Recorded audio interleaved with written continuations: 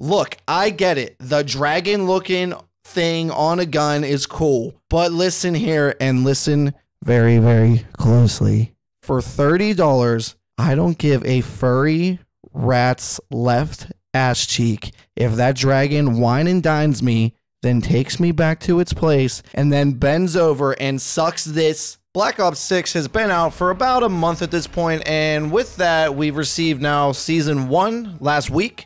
Maybe this was known before it was announced, but if so, I wasn't aware Season 1 was dropping so soon. In my opinion, this game was already in desperate need of something big, and Treyarch said, hold my beer, we got you. Oh, is that right? Yeah! So what does Treyarch give to satisfy their consumers? Well, what else would they give nowadays besides microtransactions and over-the-top dumb-looking shit?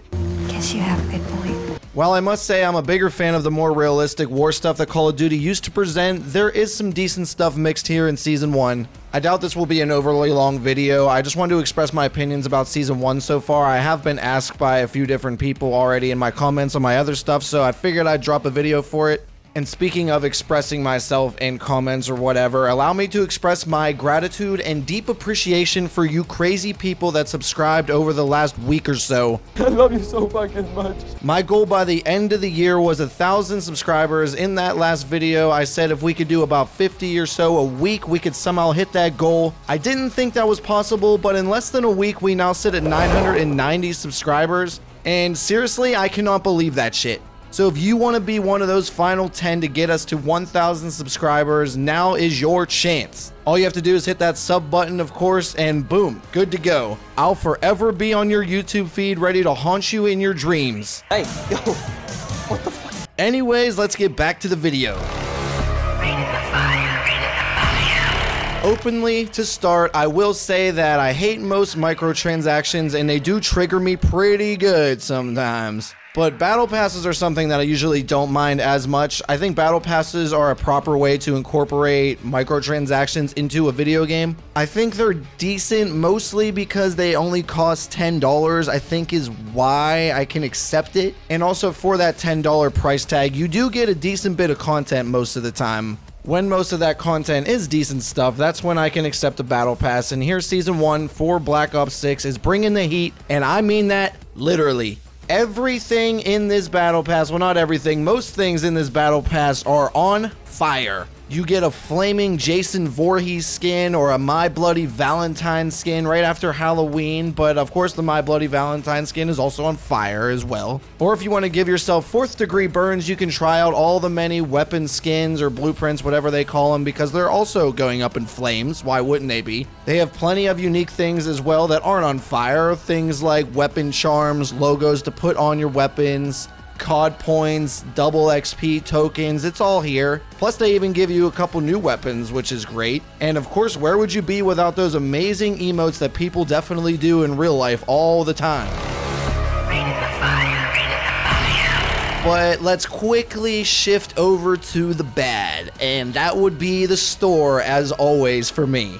Look, if you want to sell gun skins or character models, this type of shit needs to be like $5 max at most, and I do mean that. It's okay to put your foot down and stand up for yourself, people. $5 is still a lot for just a gun skin if you really think about it. Like, do you see how much stuff you get for only $10 in the battle pass like I previously just mentioned? But no, then idiots decide, and yes, I said idiots because you are if you spend all your money on the store tab in video games. But anyways, idiots scroll over to this tab where most things are around $25 to $30 for a character skin, a finishing move, and a couple logo thingies and calling cards, shit like that. And also a couple weapon blueprints, which is my main issue with this shit, keyword being a couple, well, 2 words I guess. If you buy a skin or blueprint for a weapon, it should be for every single weapon in the game. And again, yes, I mean that. But nope. You want to pay $20 effing for a weapon skin for a weapon that you might only use for a couple weeks and never touch it again once they probably nerf it after they get your money. Here's the money, honey. And who could also forget, along with those weapon skins, you receive generic soldier skin 3 for some of them. Like seriously guys, think about it with your brain when you go into this. Is this worth that money? Fuck no. And on a serious note here, let's be real for a few seconds here again. Look, I get it. The dragon looking thing on a gun is cool. But listen here and listen very, very closely. For $30, I don't give a furry rat's left ass cheek if that dragon wine and dines me, then takes me back to its place, and then bends over and sucks this. The point is, stop falling for this overpriced scam BS. If you want to buy one or two things the entire year to look a little cooler, I understand that, and I do get it. I admit that I do buy one or two things sometimes, depending on what it is. Mostly Halloween stuff, if I'm being real. But let's be honest with ourselves. Most people out there get off to this shit and buy almost every single thing the whole entire year in one game. Just one game.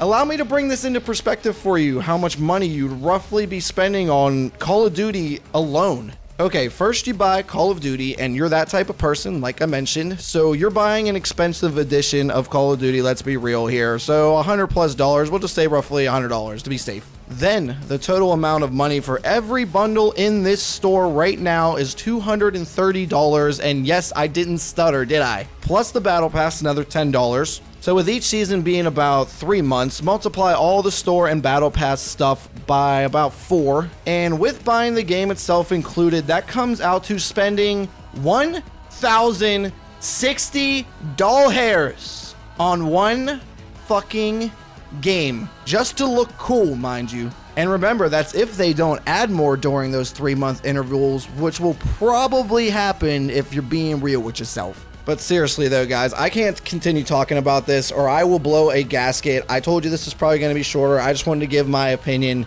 One last thing I will say, all the new maps are pretty solid and much needed for Black Ops 6 mostly. There's also a Warzone map that goes along with it. Area 99 will go down as a liked Warzone map in my personal opinion. Since Season 1 dropped only a couple weeks after launch, I will probably consider Extraction and Hideout, the new multiplayer maps, to be launch maps for me. Thank God Extraction and Hideout exists, because they're actually pretty good, and good maps is probably the only thing that's going to save multiplayer for BO6. But anyways, guys, I'm getting out of here for this one. Again, I can't thank you enough for all the subs you've dished out over the last week. If you enjoyed today's short video and hate microtransactions as much as I do, please hit that like button. It helps me out a ton, and it shows you that you don't like microtransactions, which is great. That's a win. And of course, subscribe to the channel as well, and maybe turn that notification bell on to stay notified for future videos coming very soon. I hope you all have a great rest of your day. That's going to be it for me in this one.